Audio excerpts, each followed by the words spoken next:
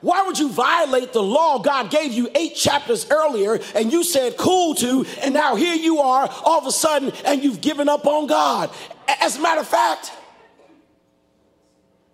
how do you make a God?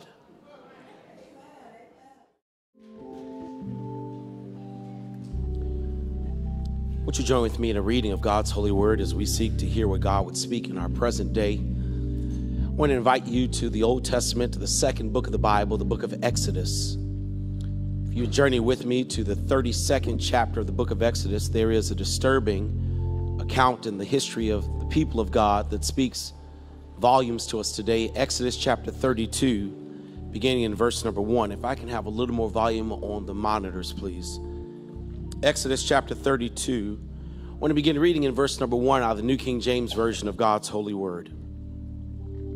The word of the Lord declares, "Now when the people saw that Moses delayed from coming down from the mountain, the people gathered together Aaron, and they said to him, 'Come, make us gods that shall go before us.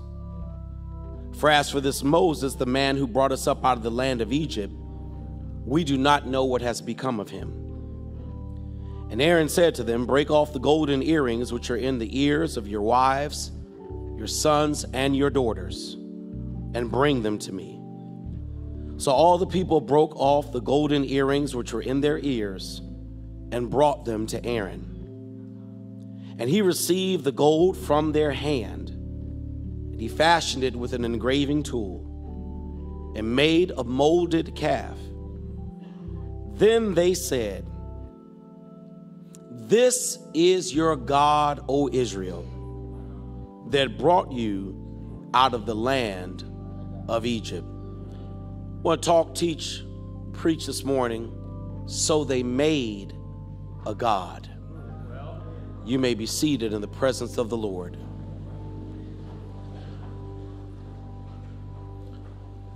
So they made a God. Throughout the history of Christianity, there have always been some moments and movements led by scholars, theologians, clergymen to somewhat diminish and devalue the Old Testament. There are those who believe that the Christological focus of the New Testament with the covenant of grace that offers salvation freely to all holds more value in the life of a believer than the Old Testament record of Israel as a chosen people in a relationship with God that is signed and sealed by law.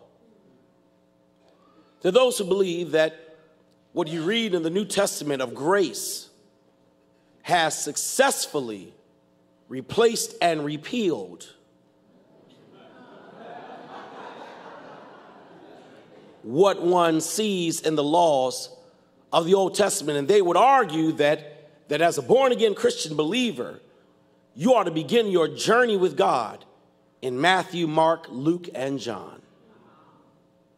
Beloved, before you put too much weight and merit in that theology, allow me to suggest to you that there is something valuable in the Old Testament that when you read it, it ought to have some resonance with you because it sounds like a familiar story.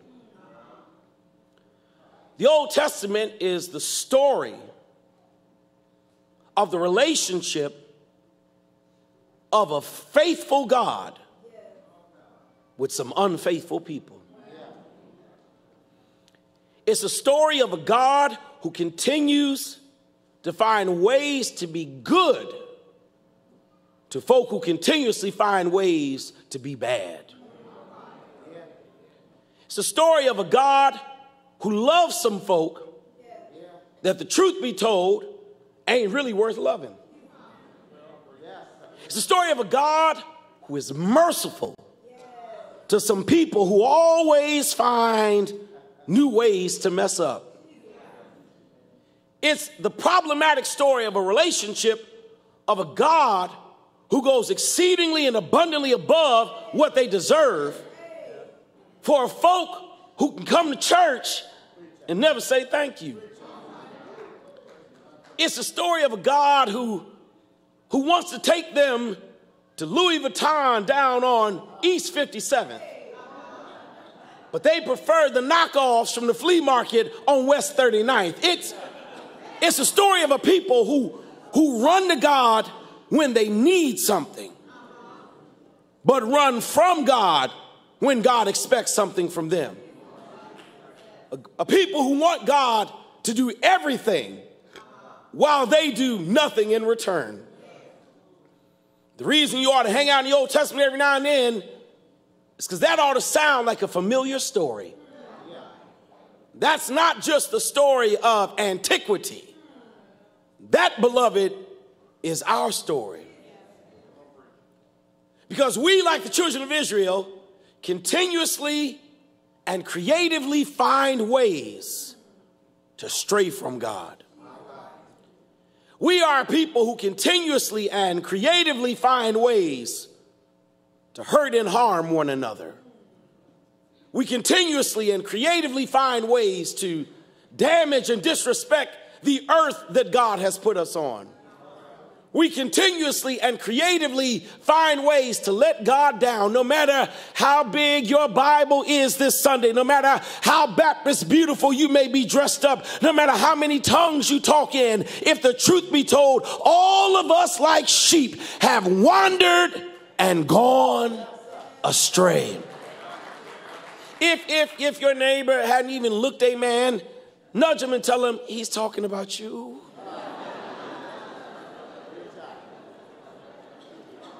Because all of us have found ways to be unfaithful with a God who is everything but that with us. And here's why the Old Testament ought to make you shout. Because when God is justified to act with a hand of wrath, his hand of wrath is stayed by his heart of mercy. That we serve a God who would be justified in raining down fire and brimstone on us every day. But because he is merciful, you've never reaped everything you've sown. Because he's merciful, you woke up on Sunday despite Saturday night sin. Because he's merciful, he's blessed you with some stuff you don't deserve. Now I know there's some folk on your pew that ain't never sinned. They can spell sin without an I in the middle. So I'm not talking to you. I want to talk to some folk that sure enough know you've let God down. I want to see some folk who know you done sure enough messed up. That you've been as ratchet and as trifling as ratchet can be. But God is merciful and God has shielded you from what you know you deserve. I'm looking for some Psalm 136 saints who walk into church saying, "Oh, give thanks unto the Lord, for he is good and his mercy endureth forever." Somebody who woke up to mercy, somebody who's worshiping because of mercy, somebody who's alive because of mercy. God is a merciful God. It shouldn't take a whole lot to make you get happy in church. Everybody say, you ought to think about how good God has been. No, let me tell you what ought to make you shout. Not how good God has been. What ought to make you shout is how low you've been, how sinful you've been, how unrighteous you've been, and God woke you up anyway. So when you wake up in mercy, somebody ought to say, "This is the day that the Lord has made." There's something about mercy that ought to move the believer. That's really what we see in this here chapter of Exodus. By the time you get to Exodus 32, some things have happened that you're already familiar with. You've been to Sunday school. You saw the Prince of Egypt. You know the Ten Commandments. You've seen it. children of Israel start off as slaves. The Bible says that God hears their cry because we serve a prayer hearing and a prayer answering God. God decides to deliver Israel out of Egypt, raises up a man named Moses. Moses goes to Pharaoh. He only got one sermon. God told me to tell you, let my people go. Pharaoh ain't trying to hear it. Pharaoh doesn't want them to go, so God engages in 10 visible signs called plagues that convinces Pharaoh. That 10th plague is the death angel that snatches the life of everything that ain't covered by the blood. That's a good sermon right there. And when Pharaoh sees the power of God, Pharaoh tells the children of Israel this. He said, listen, y'all ain't got to go home.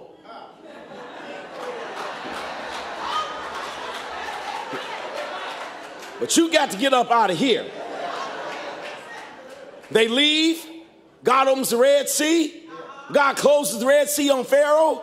They get to the other side. They shout and they rejoice. And then God speaks through Moses to give Israel some commandments. God said, look, listen, I didn't just bring you out for nothing. Here's what he says. I am the Lord that brought you out of Egypt. And because I brought you out of Egypt, because I delivered you, because I've carried you, this is what I expect from you. Number one, you shall have no other God other than me. Number two, you shall not make any golden image of any other God. Are we clear? In chapter 24, Israel responds to God's commandment like this. In the Howard John Wesley translation, Israel says, cool. No other God, no golden images. We got it.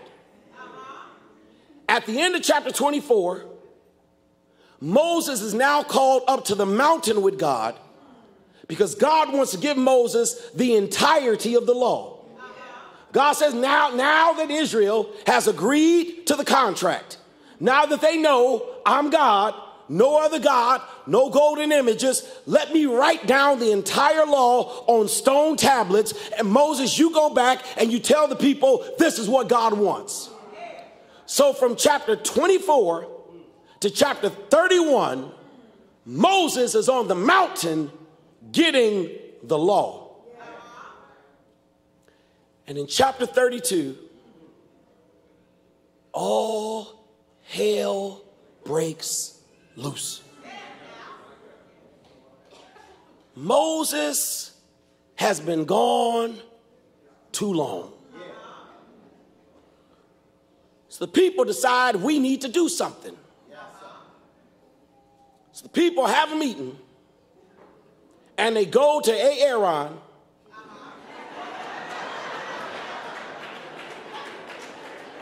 Where my Key and Peele saints? They go to Aaron and they say, listen, make us a god. So they made a god. They were wondering if God was still with them. So they made a god. They wanted something they could see and worship. So they made a god. They were wondering who was going to lead them forward. So they made a god. Moses had been gone too long, so they made a god. Why would you trade the God who brought you out of Egypt for a God you made? Why would you want to worship a God you made and not the God who made you? Why would you violate the law God gave you 8 chapters earlier and you said cool to, and now here you are all of a sudden and you've given up on God? As a matter of fact, How do you make a God?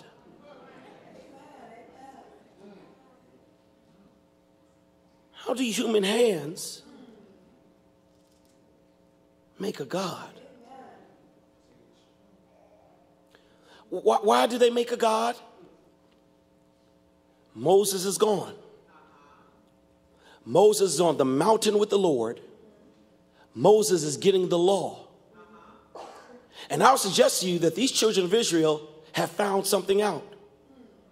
That whenever Moses is alone with God, he always comes back with law. That whenever Moses spends time with God, the end result is some more do and do not.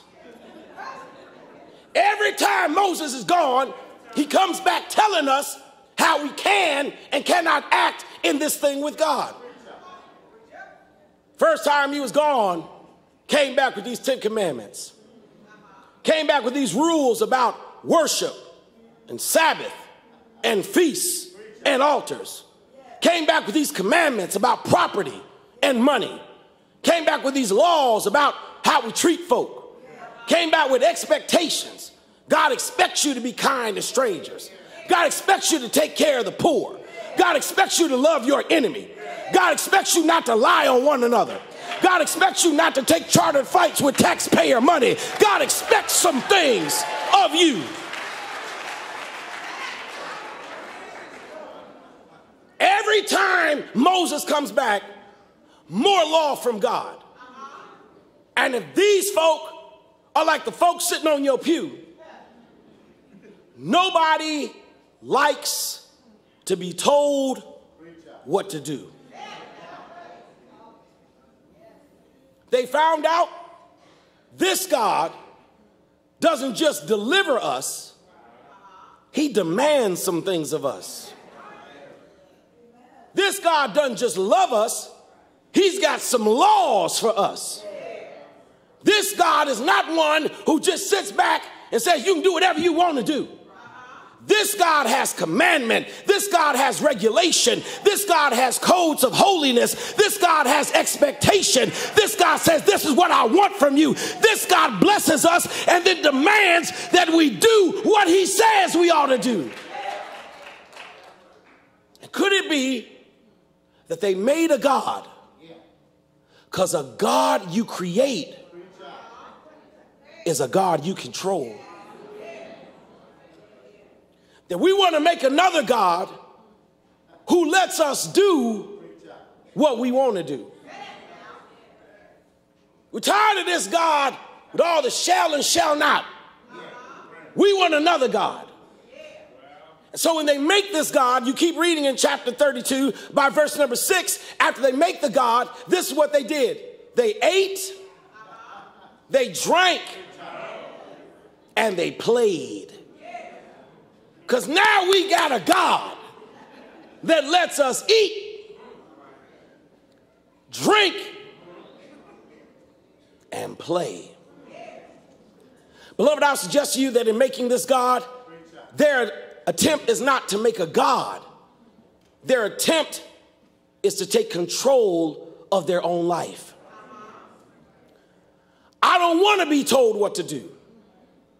I don't want some God laying down laws. I don't want to deny myself. I want to eat. I want to drink.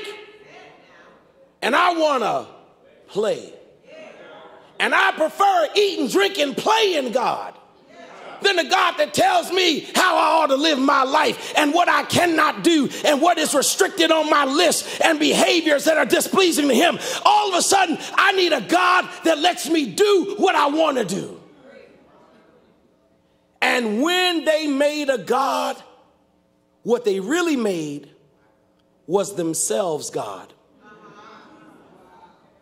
That inherent in the human heart is the desire to do what you want to do, to live your life the way you want to live it, to believe that nobody should tell you what you can and cannot do. And so when they made a God, they in essence made themselves God. We will determine what is right. We will do what we want to do. We will live how we want to live. We shall act the way we want to act. How do you make a God? When you make yourself God. Now I know there won't be a big amen here, but allow me to tell you that the worst God you can make for yourself, go and help me preach it then, yeah, is yourself. But beloved, I know if you're millennial minded, this sermon ain't gonna hit you right now. But on behalf of us who can see 50 coming or got 50 in the rearview mirror, allow some seasoned folk to tell you that the older you get in life, the more you recognize you don't know what the hell you doing, that you don't know everything, that your ways are not always right, your dreams are not always right, your desires are not always right, your wants are not always right, and you need a God who is bigger than you and wiser than you to lay down the law of how you ought to live your life.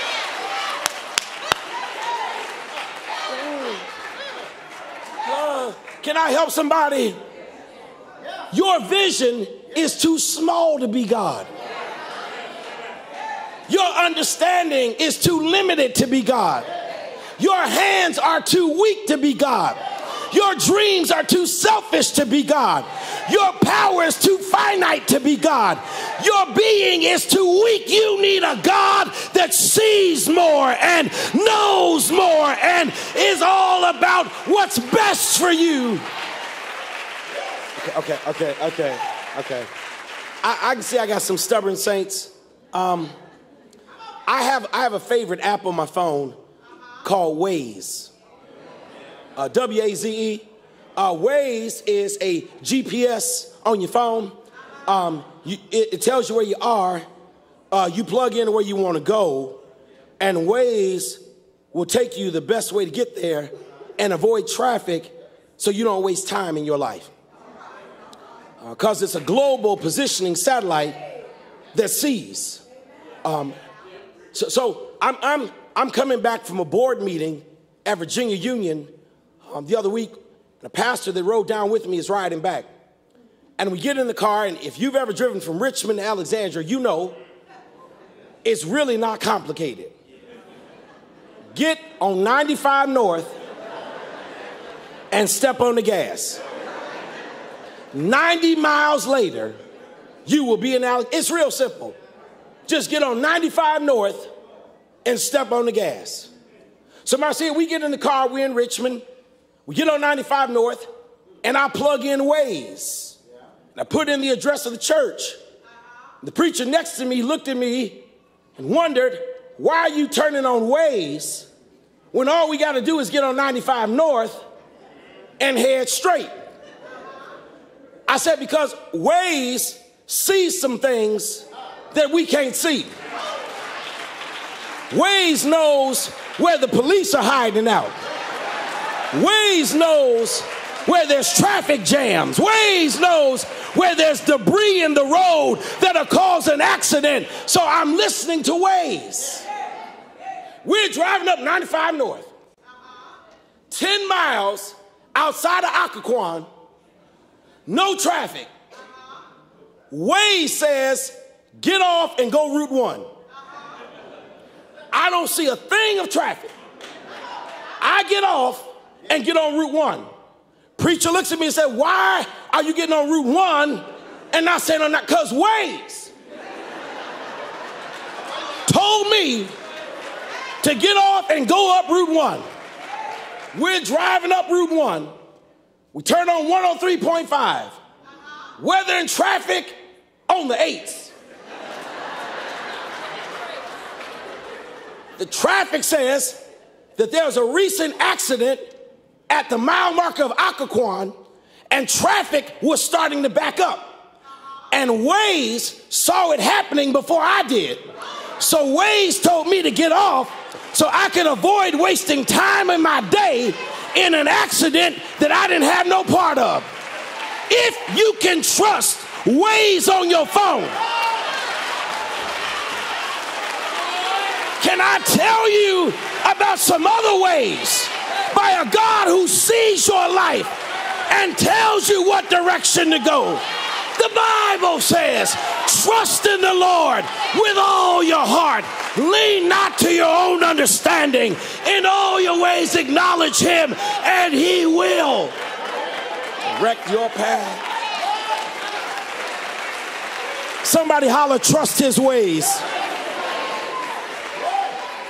They make a God because they really want to be in control of their own lives. Because this God we serve has expectation. He's got law. He's got commandments. He's got restrictions. But you can't be your own God. So they go to Aaron and they say, make us a God.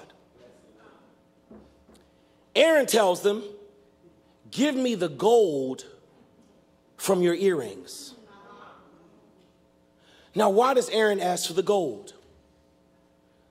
Because Aaron and all these Israelites have been raised in Egypt.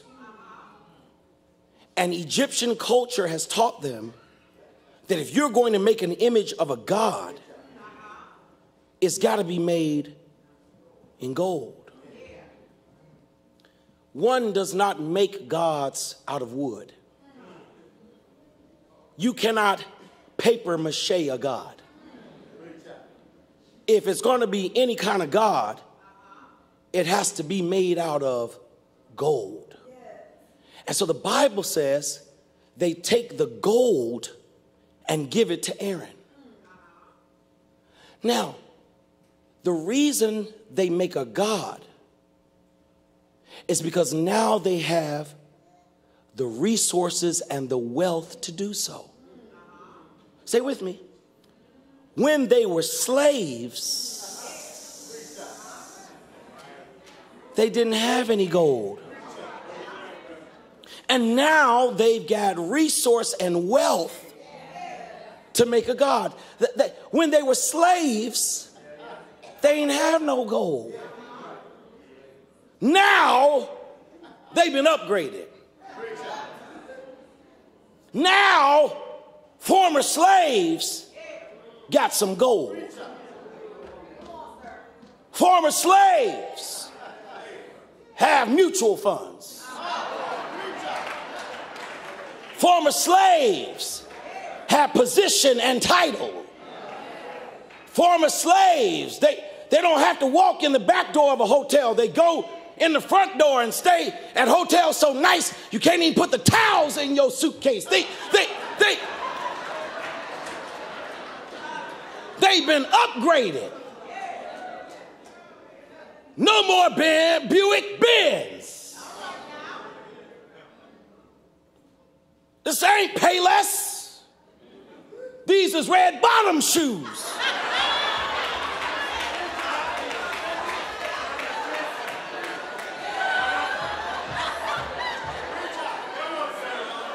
Your neighbor don't listen to 104.1. They've been upgraded.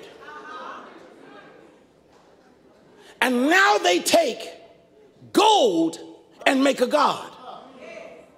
Now, if I haven't lost you yet, there ought to be a question you're asking. Where did they get the gold from? How did former slaves get gold? Well, the Bible says in Exodus 12, when God is getting ready to lead them out of Egypt, God moves upon Pharaoh's heart, and Pharaoh says, y'all can take whatever you can hold. And so the gold is a result of God's favor. I came by to ask you a question. With your red bottom shoes and your Gucci and your custom made suit, where did your gold come from? Where did your position come from? Where did your income come from? Now, I know some of you thought it's because you went to school, so I ain't preaching to you. I want to preach to some folk who know that whatever gold I got is because of the favor and the grace and the mercy of my God. Hey, God gave this to me. God made a way for me. God opened doors for me. This gold came from God. Now watch the irony. So they want to take the gold God gave and make it their God. Because life is filled with people who make gold their God. Who put their trust in their income. Who put their faith in their strength. Who put their confidence in their title. Now, if you're millennial minded, that might make sense. But on behalf of us who see 50 coming or got 50 in the rearview mirror, allow us to testify that there are some things gold can't do for you. Can I preach right here? Money cannot answer your prayers. Position can't save your marriage. Title will not heal you of cancer. There are some things gold can't do. And they have made the mistake of believing that the gold God gave them is now the God that will lead them. So Walter Brueggemann helped me. He said, listen, here's the problem. They have never seen God. So what they want to do is make a God they can see. They're wondering if God is going to be with them. So they make a God they can see to know that God is with them. They're doubting if God is real. So they made a God so that they could know God was real. So watch what they do. This is deep. They take the gold, they put it in their hand, and they hand it to Aaron. And Aaron takes gold out of their hand to make a God they can see. They're wondering if God is real while they've got gold in their hand. They're doubting if the Lord will provide, but they've got gold in their hand. They're wondering if God will still answer prayer. But baby, you got gold in your hand. And here is the lesson, that if you can't see God, you can see what he's done. That when I doubt if he's real, all I got to do is look at what God has put in my hand. I wish I had some gold carrying saints who know that God has blessed me. God has put some stuff in my life, and I know that God must be real. Look at what's in my hand. When you doubt God, look at what's in your hand. When you wonder if he'll provide, look at what's in your hand. They made a God because they want to be in control. They made a God because they're putting their faith in material and monetary possessions. And the Bible says, watch this, it's good.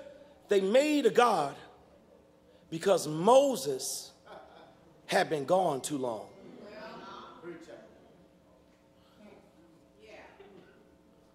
Because they didn't know where Moses was, they wondered where God was. This is dangerous to preach in the church, but Moses, Earl, had been lifted to a place Moses shouldn't have been lifted to. Because they believed that the absence of Moses signaled the absence of God. It's dangerous when you lift up Moses too high. So that when Moses is going to watch his land, they don't want a vice Moses. They think they need a God. Because they can't find Moses, they don't look for an interim Moses. They think they need a God. They have mistakenly elevated Moses to be equal with God. And now that Moses is gone, they think God is gone. And they need another God because God left with Moses. Beloved, the danger in allowing someone else to be God is that life has a way of taking Moses from you. And when Moses is gone, you have to know that God is still there. When Moses has been called home to be with the Lord, you've got to know that God is still there. When Moses breaks your heart and doesn't want to walk with you no more, you've got to know that God is still there. When Moses can't run for office anymore and you're stuck with Aaron,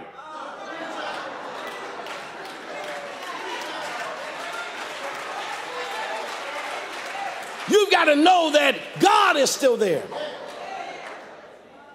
When Moses isn't preaching,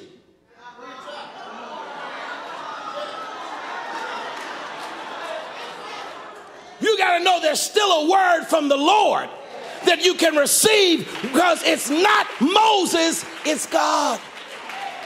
So watch what they've done, and I'm done now. So they say, we don't know what happened to Moses, comma, the man who brought us out of Egypt.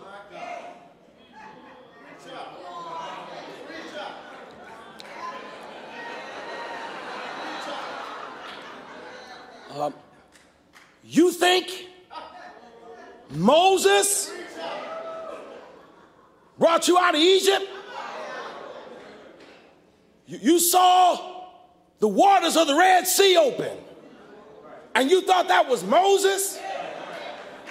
You saw water come out of a rock, and you thought that was Moses? You got manna from heaven, and you think that was Moses? You were bitten by snakes and didn't die, and you think that's Moses? Beloved, there's somebody today who can look at everything you've come through, every way that's been made, every blessing that came your way, every protection, and you can declare without a shadow of a doubt, that ain't Moses. I'm looking for some folk that know it wasn't your boo, it wasn't your babe, it wasn't your mama, it wasn't your daddy. Is there anybody here who knows it was the Lord who made a way out of no way? It was the Lord who protected me on my way. It was the Lord who answered my prayer. And when I think of what the Lord has done, the ways he's made, the prayers he's answered, the doors he's opened, I will bless that Lord, because that's the God that walks with me and talks with me. That's the God that held me and made ways for me. Is there anybody here that knows it was God? It wasn't. If you're able to stand, would you do so? Listen, it's not some person that took care of you. It was the true and living God. So today in this moment, I want to ask you a question. It's a probing one. Don't answer too quickly. Who is your God? Have you made yourself God? Are you trusting in financial gain? is your faith in someone else. And God says all of those are golden images. For none of those brought you out of Egypt. None of those provided for you. None of those have taken care of you. There is but one true and living God. And he calls us to surrender to his ways, to live our life in faithful relationship with him, a surrendered heart. Somebody today, I want you to know the joy of letting go and letting God be in control of your life. You can't be your God.